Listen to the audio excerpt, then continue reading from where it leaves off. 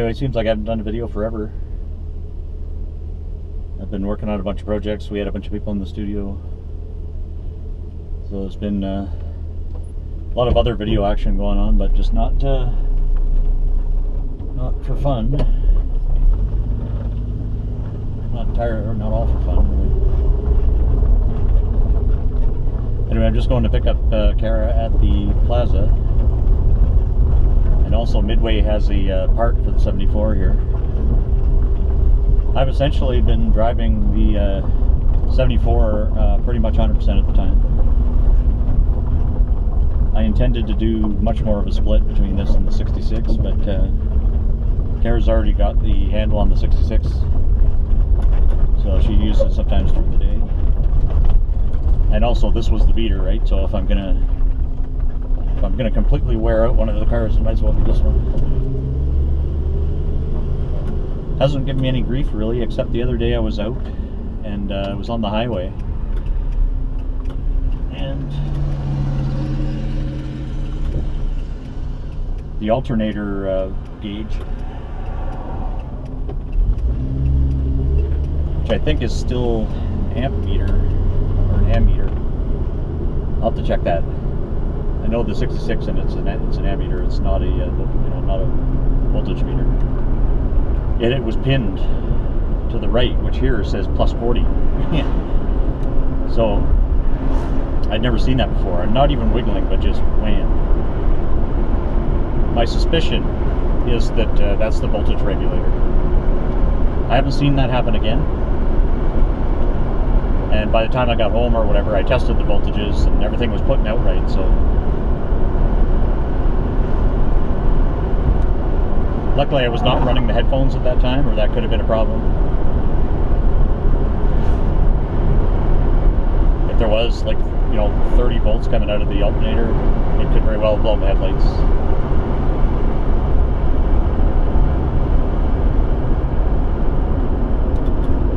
Just for interest's sake, I've got a second cam in the window. Give another view. It's a beauty day out here in Souk today. I'm actually supposed to be at work right now. There's a repair that we have to do to a piece of equipment that failed on Thursday. But the delivery of the part from Toronto keeps getting screwed up, and UPS, I don't know, canceled one of their flights or something. Now it won't be here till midnight. So I'm gonna have to do it tomorrow, I guess. Tomorrow being Sunday. So we'll see.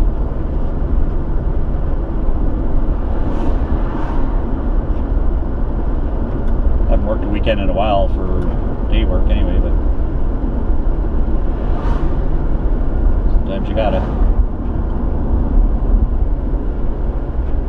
Anyway, at Midway, they have a voltage regulator for me, so pretty simple install. I might keep the camera running while I do it, but it's like a 35-second job kind of thing. Actually, I shouldn't say that. That turns it into 3 hours. But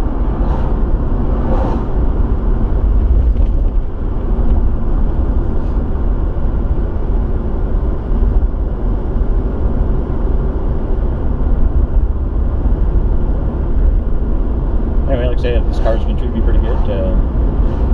Still trying to eke the mileage up a little bit. It's probably averaging about 15 right now. Not terrible, but not excellent.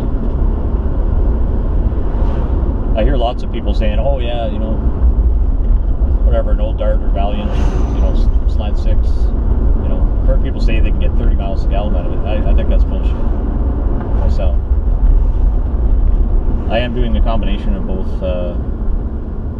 city and highway.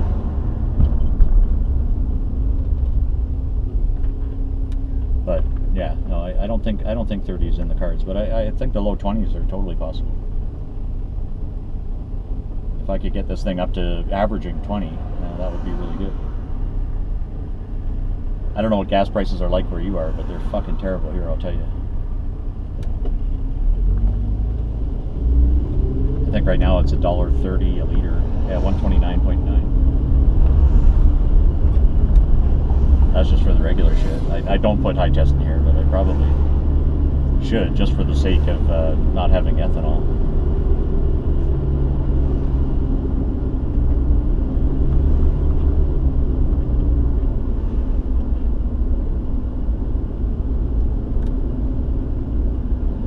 So maybe a good day for a drive. An actual cruise somewhere.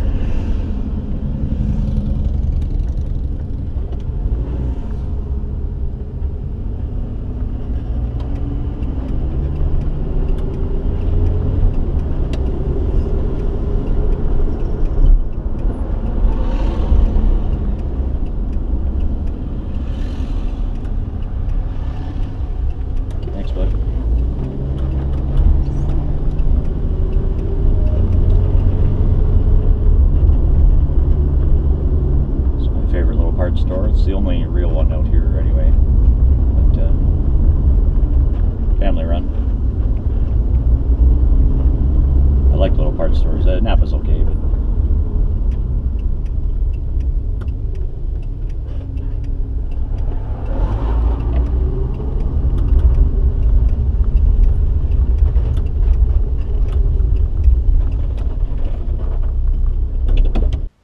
alright, part one in this video I mentioned that when I was driving around the other day, I was on the highway and I noticed the voltmeter or ammeter or whatever on the dash was pinned to the positive side. Never seen that before. Luckily I didn't have the lights on, or it probably would have blown them up.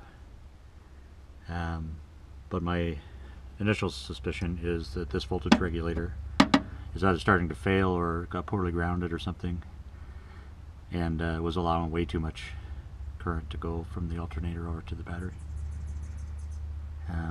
It calmed down not long after I'd seen it, and it hasn't recurred, but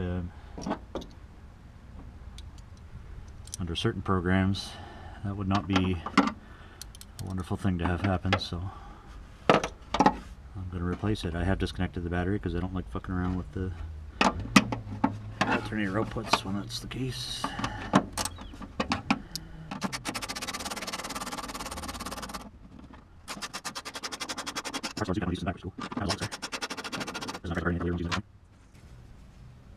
In here I believe, well, this is all potted, but I don't even know if this is a fully electrical one or whether it's like a physical kind of spring resistor kind of thing.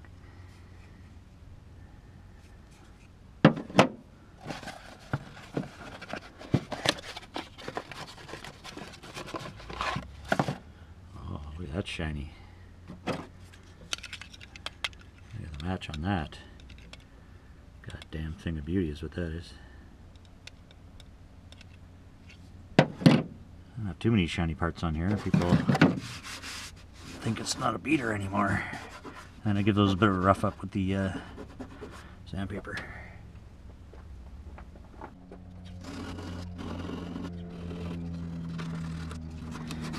At least it's not a gasket job. Hey, what do you know? The holes line up. Chinese are doing good work these days. Actually, I don't know if this is China or Mexico or what. China.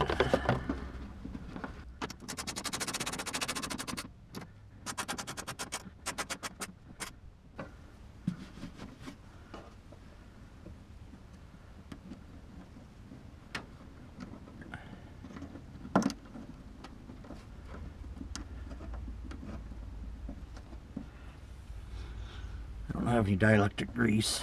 I would probably fill that up. Well, that's pretty goddamn simple. In typical fashion, I'm keeping this around just in case that were to strand me for some reason.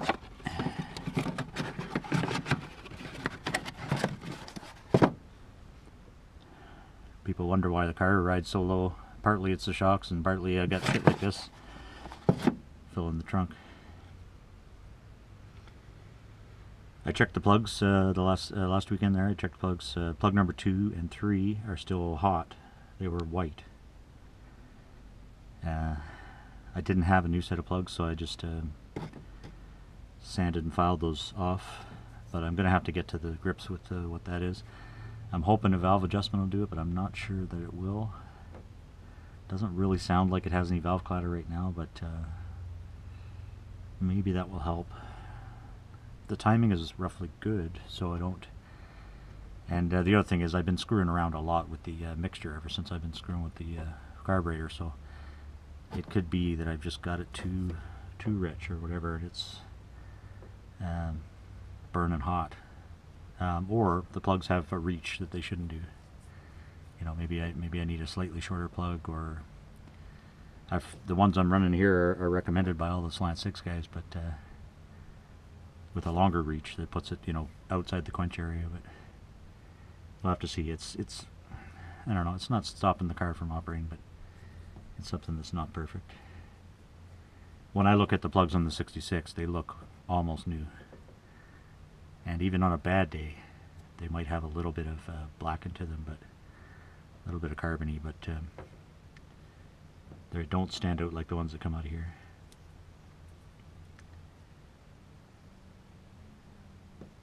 Anyway, I'm going to hook the battery back up and then we're going to give her a go. It didn't come close, but I probably should have checked that the GoPro mount wasn't going to get smacked off by the fan.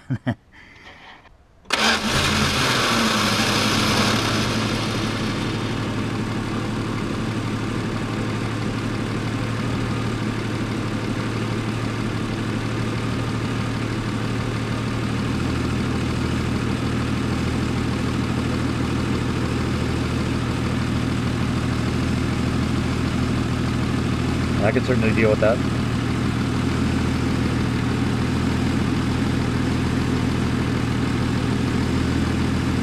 Kind of looks like it has another voltage regulator over here, wired right in. But it must be something else because it's, I don't know.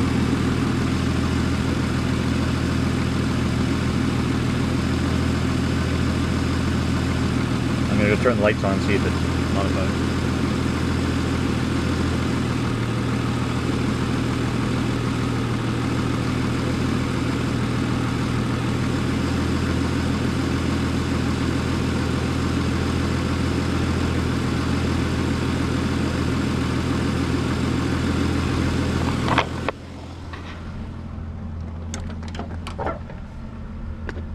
So that's what it looks like normally. And then when I was driving the highway, it was like completely freaking pegged up.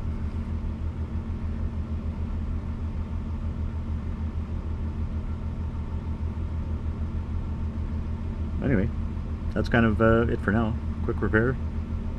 I'll put this video together and we'll talk soon. Take care for now.